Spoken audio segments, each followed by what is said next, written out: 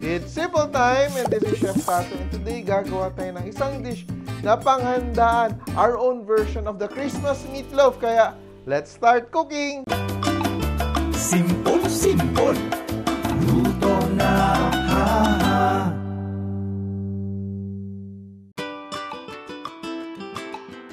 This recipe is part of the Simple Cookbook series where we try to make cooking as simple as ABC. Kaya today, gagawa tayo ng ating meatloaf na tinatawag nating Hardinera. No? So, our own version using giniling from Fresh Options, of course. So, we're using 1 kilo of ground pork with at least 20% pork fat. No? So, we want the pork fat there para maging juicy siya. No? And, of course, we will season it with salt, 1 tablespoon of salt, 4 tablespoons of sugar, 1/2 cup of minced onions, 1 teaspoon of ground white pepper. I like using white pepper here kasi alam mo mas peppery yung flavor ng white pepper.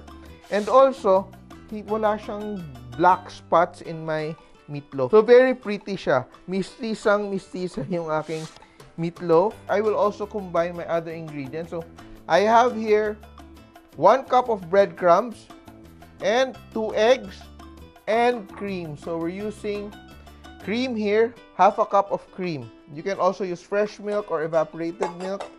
And also, I will add a cup of grated cheese. I just combine that. So, what I want here is for the breadcrumbs to absorb all the moisture from the eggs and the cream. It has a pasty consistency. I just leave that there. And I will continue mixing my ground pork. So it's very important when you're using ground pork na it's properly chilled. Once we've combined that very well and naging sticky siya, we will add our breadcrumbs mixture. Yan. Very easy. And banana ketchup for color. I will add the banana ketchup as well here. Give it a nice color. Hindi masyadong mapula. Medyo magiging pinkish yung ating meat when it's cooked. So, it will look like it's been cured. Yan. Very nice. Yan. And we add all the other ingredients. Ito, sigurado tayong sobrang malasa nito. Yan. We add our carrots as well. Red bell peppers. Remove the seeds. Don't forget to remove the seeds. Red bell peppers. So, we can add 1 cup of pickle relish or you can also use crushed pineapple. So, option nyo yan kung ano yung gusto mo. Kung ano yung gagamitin natin today. Sige, ang gagamitin ko na lang today ay pineapples. Yan. So, I'm using crushed pineapples. So, that's an alternative. We will also add our raisins and green peas. Here, this is a very basic mixture. Diba nagawa na natin yung meat mixture. If you want to add anything dyan, you can add herbs, no? If you want to have like thyme. So, yung traditional talaga na hardinera, hindi lang siya purong giniling, may chunks of meat. So, nagluluto sila ng karne na parang menudo and nilahalo nila dito sa mixture. Ideally, you let it rest para all the flavors will come together kasi very important. And of course, we're ready to shape our hardineras. We will use laneras, no? And what we will do now is we'll prepare our toppings. Yung toppings natin, hindi siya toppings na pang ilalim siya, siya yung bed. But when we serve it, babalik ta rin natin siya. Magiging topping na siya. Okay, so we have here sliced pineapples. Yan. So we'll just half it. Yan. Cut it in the middle. So meron tayong carrot florets.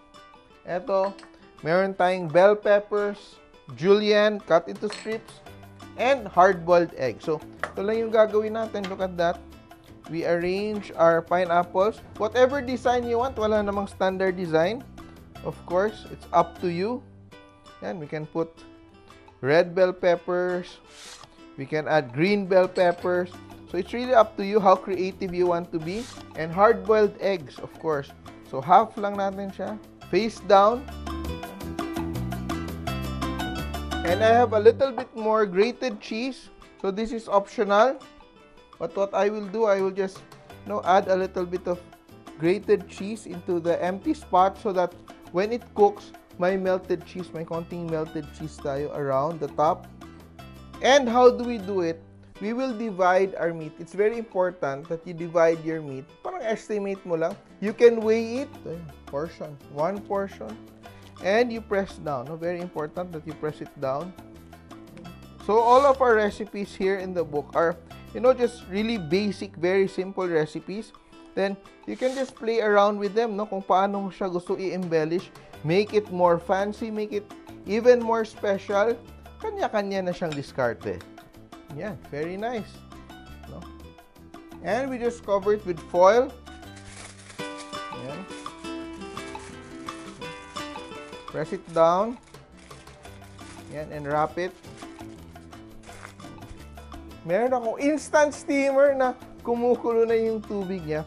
And what we do is we just arrange our lanieras over the hot water, of course, on the rack para mag-steam. Patong-patong ko na lang siya. Ayan. You can do it in 2 layers. But the very important thing here is that don't rush the hardinera sa sobrang taas yung steaming temperature mo. Dapat naka-medium heat ka lang para hinay-hinay yung pagluto niya, or else mapapansin mo pag niluto mo siya, kalahati na lang yung natitira mo na hardinera, puro tubig na lang around, no? All the juices have oozed out. So gentle cooking lang siya. Let's cook this for around 30 to 40 minutes. And our hardinera is cooked. Yan. Lalabas ko lang. Yan. And sisilipin natin. You will know it's cooked kasi it's already firm on top. And we remove the... I allowed it to rest for a while. And look at that. Tingnan mo, because very gentle yung cooking natin, hindi siya masyadong nag-shrink. Look at that. Because kung sobrang lakas ng apoy mo, puro tubig na yung nasa gilid niya, and yung ating hardinera, liliit. So that's the key. So it's best to let it cool before serving. So ito siya, just to show you. And ito siya, medyo mainit pa siya. So you let it cool before you remove it from the can. Pero ito, gagawin ko na siya, just to show you. That. Yeah. Very nice. And tingnan mo yung cheese, nag-melt na siya on top. And we have our hardinera. Don't slice it unless it's already cooled or very well rested. Yan. And here it is. Our version of hardinera.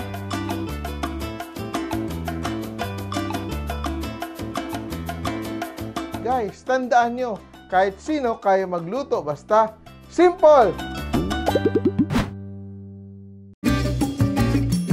Mga ka-simple, remember, loving is sharing. Kaya share this video and like nyo na rin. Kain mo na ako. Bye!